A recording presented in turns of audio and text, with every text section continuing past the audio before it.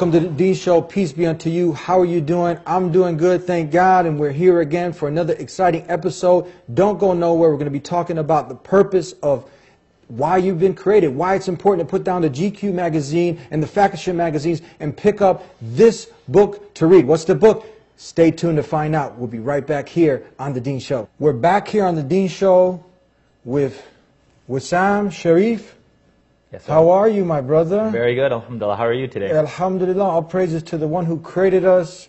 And we are, and I'm sure the audience is very excited. Me too. To have you on the show. Your family member's been here. We're part of a big family, over Yes, 1.5, between 5 billion and 1.57 billion. Noman Ali Khan, your brother-in-law, Yes, sir. family, he's been here, you're here, and we're together. And we're ready to go. All right, all right. So, you know, the time just flies by, so we're going to get right in it. Sure. This topic, for a lot of people, is taboo. You know what? Because they got money on their mind. Yes, sir. They got women on their mind. The women got the men on their mind. And dunya, this material world, is hypnotizing people. We talk about purpose. We talk about the fulfillment of what your purpose is, why you're in this life, because we're all going to die and we're going to be accountable in what we did in this life. So we brought you on the show to help us cover this very important topic. And everything we cross-check with the verbatim Word of God, and that's the miracle of Islam, the Quran. Exactly. So can you talk to us a little bit about why it's so important that a human being should take a time out? You don't have to be a monk in a room sitting praying all day, right? No, you don't. But, you know, be the best at whatever career you practice. But why is it important that you should take a time out and reflect about what the purpose of life is? Have you ever wondered? Why is it so important before we dwell into... Before we dwell on deeper topics, Yes. If we look away from religion itself, just the fact that a human being needs to remove himself from stresses of the day, that's called meditation, Tai Chi, yoga, and a Muslim, or even people who go to a specific mass or go to the synagogue, it's a time to pull yourself away. Why is that important? Because we as human beings need to find a higher source. And like you mentioned, it's either money, material world, it's something that draws us in. But in several places throughout the Quran, and if we look in the Old Testament and the New Testament too, God keeps referring to a prayer. And we find when he's speaking to Moses in the Quran, may God's peace and blessings be upon him, Moses is asked to remove his shoes, and God says to him, and for the first time, and we know, أَقِمِ الصَّلَاةَ لِذِكْرِي. Establish the prayer, which is a moment, those 5 moments to reconnect yourself with God. And one of the most important things, we talked about it last night, it's not just that spiritual connection, but the physical connection. Every prayer has a prostration. Every prayer has a gesture that shows, no matter how great I am, there's something greater than me. And even just as a human being, there's a greater purpose of mankind. So those 5 minutes help you put your iPhone away for a little while, help you disconnect from Facebook for 5 minutes, and helps you reconnect with the earth. So I think the prayer is not just a spiritual thing, but it's a connection that makes all of us human beings realize we have to help each other, and through that we can reflect. We're sharing this message of purpose based on truth. Yes, sir. Giving the people proof because we love our brothers in humanity. Right. So sharing is caring. Yes, sir. So we're here to share. And the reality of death should wake some people up. Yes. We can agree to disagree, but we know that every soul, every self, every person will taste death. So why is it important, do you feel, and then again we'll dwell in, this is kind of an introduction just for the person that's maybe a little bit skeptical, and they're just like, come on man, let's move, you know, I got the football game, you know, I got to watch that, you know, the runway models, or she's got to watch the fashion show. Why is it so important? They've been flickering through and they caught the Dean Show, and they're like, let me just give it a chance, a shot. They've been on Xanax, they've been depressed, and you know what? They need some nourishment for the soul. And they're sick of all the preachers saying, give us your money and send us $5.99, we'll send you this fairy dust. We don't need your money. We just want your time and your attentiveness. So before the reality of death comes and people are sleeping because everything is on their mind except this reality, but then death comes and they wake up and it's too late. Talk to us about this reality, death. The reality of death is inevitable. We all know from the medical standpoint, we've all experienced it. But I think God gives us a chance, an opportunity in the Quran, in the 2nd surah, where God wants us to reflect. and says, death is inevitable, but then he reminds us with a very loving question. كَيْفَ تَكْفُرُونَ بِاللَّهِ. How could you disbelieve in a creator? How can you disbelieve in death and the inevitability of meeting him? كَيْفَ تَكْفُرُونَ بِاللَّهِ وَكُنْتُمْ أَمْوَاتًا فَأَحْيَاكُمْ. How can you disbelieve in a creator? How is it possible not to give it a little bit of attention? If he has created you, and then he put you to sleep, then he gave you life. So our souls were created, and we know that. There's a voice inside you right now saying, I think I know what he's talking about. I think it makes sense. But then God put those souls to sleep. And after 120 days of your mom knowing she was pregnant, God blew that spirit into, the angel brought it to your mom, and that was your life. So how can you not reflect on death? How can you not reflect that we are going to end? No matter if our life is made of gold, it's going to end at some point. So that's our reflection on the necessity of death. The necessity for human beings to realize there is an end to everything. And I think that's where we're going to pick up today. And one more thing before we cut into this. Some people just say, oh, he died in peace. You know what I mean? He might have been the most wretched person. We know God is the most loving. Yeah. And if you turn to him with all these just atrocious sins, with a sound heart, you turn to him and you seek his forgiveness alone. He'll forgive. But now you just turned away from his signs. You know what? You denied. You did every corrupt moral thing, and you broke the moral code of God. And now they're like, he died in peace. Do people just leave this earth and die in peace, and you just enter paradise, and or is there consequences, day of judgment? Talk just briefly, the reward and this reality of paradise. Right. That glad tiding of bliss and seeing your Lord and everything you want and beyond your imagination. Then the hellfire. Right. We can't avoid that. We can't avoid punishment, but I think, again, if you're just watching this as a TV show, and it's just something you're flipping through, hell and heaven is abstract. Hell and heaven is far away. So let's think about it here on earth. If someone does something wretched, and they're cheating people, they're hurting people, they have, I could say illegal work, they're selling drugs, or they're just hurting people in the society. When they die and we say they died in peace, we're peaceful because that wretched person is dead, but that person has to then go and he's accountable. Just like if I by accidentally drank poison here on earth. No one would say he did it by accident, he's dead.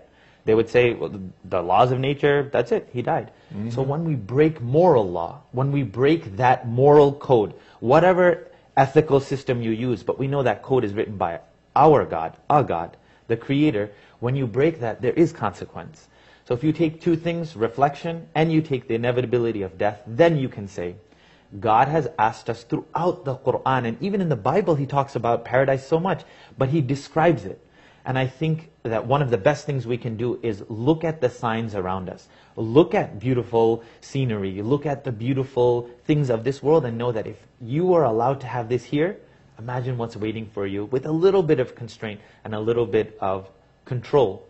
What's waiting for you in the hereafter. A little bit of self-discipline, right? Yes, sir. You discipline yourself to be in school, to be a doctor, and you'll not go to the parties, you'll relax, you'll study. A little bit discipline here to be of good moral conduct, living by a good moral code so you can be the best of mankind. For obeying God. Obeying God. For the society. For society. Right. Just becoming a doctor, sometimes one person might not say that's a small goal. But when you're a moral person, what that does is it benefits the society.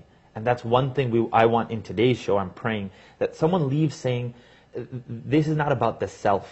This is about the community. And how can I and what I do benefit the community? So and that's what we're talking about. We're talking about purpose, to be the best human being that you can be. And we're going to give you the formula here on The Dean Show, God willing. We'll be right back with more. Back here on The Dean Show with our special guests. We're talking about purpose. We have one shot to get it right. It's the test of life. We want to do good, be good. And it's not according to our desires. It's according to the one who created everything in this universe. And that's the one creator that Jesus submitted to, that Jesus called the people to submit to, Moses called the people to submit to, Abraham, Noah, all the messengers that were sent, they came with the same message. Don't worship yourself, your desires, a nationality, power, money, fame, a man, a woman, but worship the one who created man and woman, the one creator. That's simple. It's something that is not complicated. No. and we are wanting proof now. The people want proof. Okay. So how can they know? You mentioned Quran. We know that that's the literal verbatim word of God. Right. Right? So how can people, we want to give them a taste. They read every other book, and if someone says your mother left you a note, and you never met her, you'd want to read that note. If it was in another language, you would learn that language. You would learn the language. Come on. But this is the only book compiled over 23 years. We have it, it's an original, right? Yes. Memorized by, you memorized this entire book, haven't you? I'm thankful to say that, yes, verbatim, cover to cover, there are over, I'd say, 150,000 people just in the I would say in the world who have memorized the book cover to cover. Numbers could be more, but yes, it is memorized.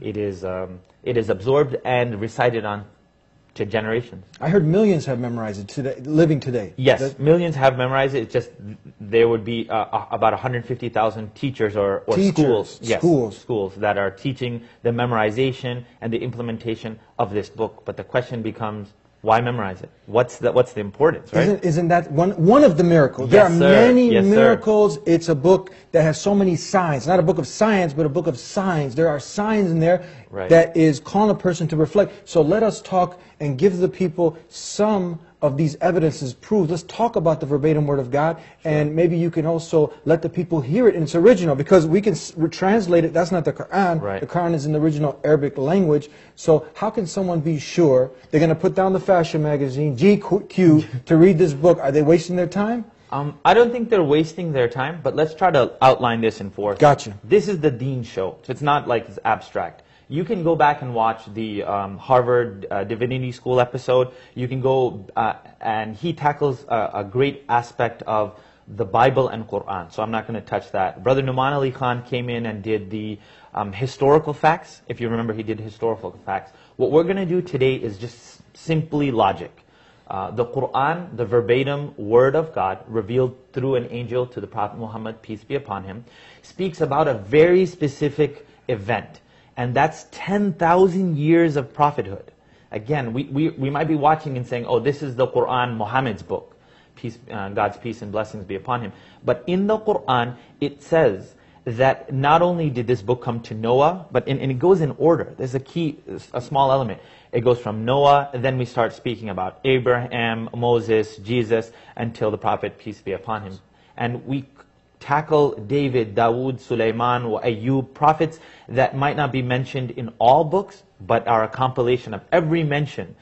Now the next step is, if this one book has the mention of so many prophets, what is it that these prophets are bringing as a message? And that's the oneness of God. Oneness of God. Oneness of God. So now let's pull it together and give logical proofs. First, God refers to us to say, if you can't find me, the unseen, look at the seen. And He says in the Quran, ذَلِكَ مِنْ آيَاتِ اللَّهِ. These are the signs of your God or your Creator. Now when I say God, that has to carry a lot of weight. You have to be able to say, I understand that it is one Creator. Whether you called Him God, Allah, or you just acknowledged Him in your heart, there still is only one God. So if we took it the step further, what is it about the Quran that makes it unique? Is it only the historical, the scientific proofs? Is it the fact that it's never changed, it's memorized? No, I think the fact is going to be that if you put down GQ and picked up the Quran now, opened it to the first chapter or to the middle chapter, and you read it and said, I would like to experience this. I would like to have an experience with this ayah, with this verse. That's our challenge. Our challenge is to tell people to open the Quran and reflect on one verse. And this is my little miracle, right? To my little feeling of what the Quran did for me. Open the Quran, read one verse, even in its translation, and then reflect on these words. أَفَلَا يَتَدَبَّرُونَ الْقُرْآنَ. It's a question. Afala it's a question asking, why don't you ponder on the Quran? We ponder on molecular science, we ponder on whether the QB's, whether the receiver's foot was in bounds or out of bounds. We reflect on all these tiny little things. But God is saying, reflect on this book, 632 pages, that people are claiming it says to kill and find Jews. Let's open the book. Let's read the book together. If you're going to quote one verse, then you're not looking at a manuscript. You're looking on how you can prove that you're right. miracle of Quran. Look at all of the angles of scientific proof and all the angles of historical proof, but then do one thing to yourself. Don't let CNN interpret Quran for you. Let someone who studied it for 10 years, or various people who have been on the Deen Show, let them make that interpretation, or at least hear their opinion as well. So the Quran has these gifts. Reflect on it, read it, and have the opportunity to experience it, both in the Arabic language and in the English language. Now, speaking of CNN, you were actually on CNN, weren't you? Yes, sir. Now, for the people that are out there like, oh, what are these people, man? They're from, another planet, Yes, sir. and they're coming to try to kill us. You address this myth, Yes. this notion, this fallacy, talking about, hey, Muslim simply one who is chosen to submit to the one who created. Right. Just like Moses, Jesus, Abraham, they submitted to God. They were Muslim. And address what you talked about briefly on CNN, saying we're your physicians, we're your scientists. What changed the game? 19 people changed the game? How did that happen? Because we've been your doctor, we've been your x-ray tech, we've been your accountant, we've been serving you slushies for a long time. Talk to us. Two clips on CNN, two questions that were posed on CNN. Wissam Sharif, Yasser Hadi, and other prominent American clerics say American Muslims are under siege, both by Islamic extremists and some U.S. conservatives. First thing was, what about jihad? What do you have to do? Well, the Quran does say jihad, and then after jihad it says, find them and kill them. The first thing we propose that everyone do is, we accept this is a book of God. So when God gives you a set of rules, you have to realize it's going to cover everything. So the question that I pose, and I hope everyone can think about, is would you rather get into a street fight with no rules where someone can bite you and stick out a knife, or would you rather get into a ring with rules, a referee, and padding? And of course, the reporter said, I would like rules. And I said, man is going to fight. Jihad is just a set of rules so we don't fight too much. And if you flip that on its head and you say, well, jihad, God says to kill. No. God is telling us when you fight, because you are human beings, you're going to fight. Don't cut down trees. Don't kill women.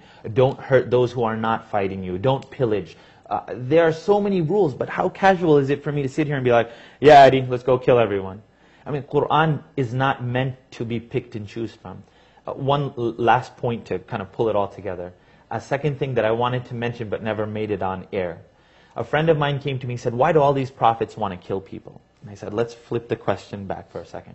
I said, 10,000 years of prophethood from Noah, or we could say from Noah all the way down to Prophet, peace be upon him. All of them had one message. And then when Muhammad, the last prophet, peace be upon him, passed away, thousands of opinions came, hundreds of opinions came.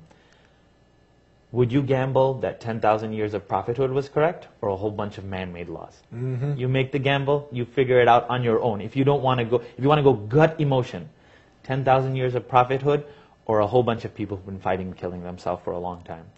Quran has a message. We encourage, and I encourage everyone around us to learn to touch it, to feel it, to open it, and not be scared of the actual text, not be scared that this is something foreign. Because right before we cut to break, we said if it was in another language, we would have learned it. I would definitely recommend that everyone take the opportunity to at least say the words. Because if we say Jesus, I would encourage them to say these words in Arabic and just smile and say, Isa. So to say Jesus, you have to smile. And he was smiling all the time. And to say Muhammad, you have to pucker your lips. So say Muhammad and Isa, and some of these words might not seem so foreign to you. Before we go to break, give them a taste of some of the medicine. They might understand, and we'll give them the English, but what comes to your mind, any description of the Creator describing Himself, not according to man's opinion, right, but in the verbatim Word of God, anything that comes to mind, that the medicine, they can hear it. Got it. Two verses stick out, very important. It comes in verse number 26 of Surah Nisa, where God talks about Himself, and He says, يُرِيدُ اللَّهُ لِيُبَيِّنَ لَكُمْ.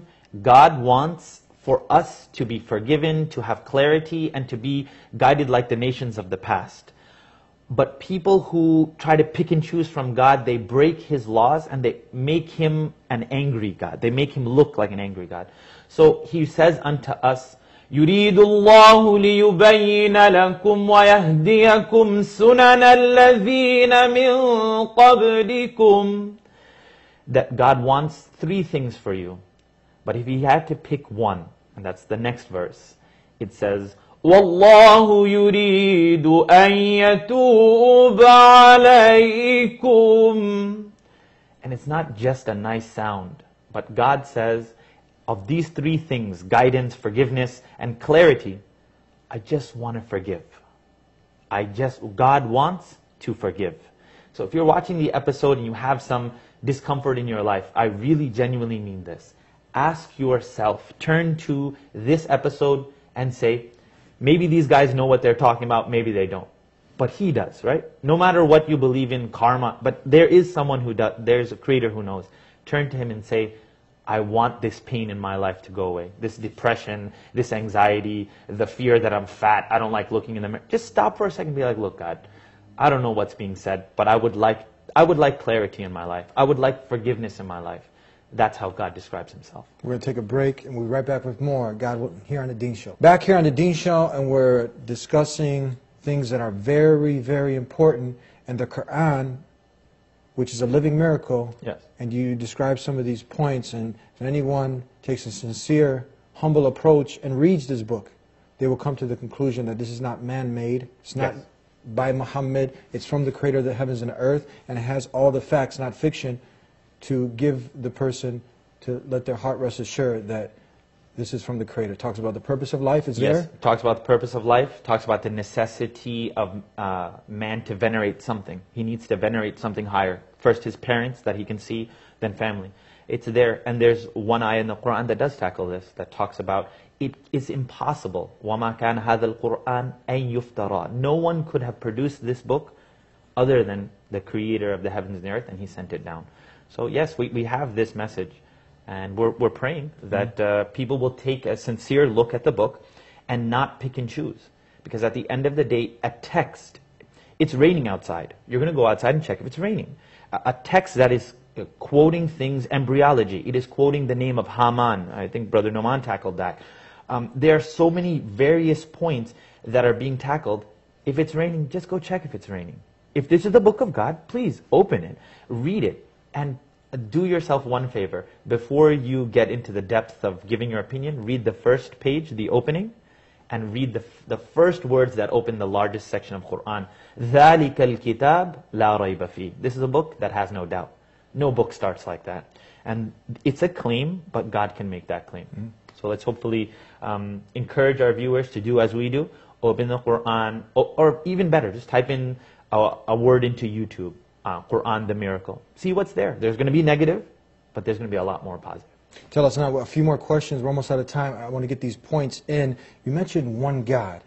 And our good deeds are based off the principle of pure monotheism. Yes, sir. Not setting up any equal with God. The Creator is the Creator, and we're His creatures. We're His creation. So when we say one God, now, some might worship one God, and we never want to offend anybody. We love our brothers and sisters in humanity, but we want them to reflect and think. So when we say one God, in the Quran, God Almighty, over and over, He's talking about His oneness, that just worship Him, come to Him alone, not to set up a partner with Him. So some people, they'll take this mighty man as a God, and they'll put a Holy Ghost next to Him. Is this qualify as one? Qualifying as one, again, my opinion doesn't matter, yeah. Right? And I grew up studying these concepts and I respect them. The concept of one God is that there is a sole creator. And we find this in the most powerful section of Quran, which is قُلْ هُوَ اللَّهُ أَحَدْ اللَّهُ الصَّمَدْ. God is absolute.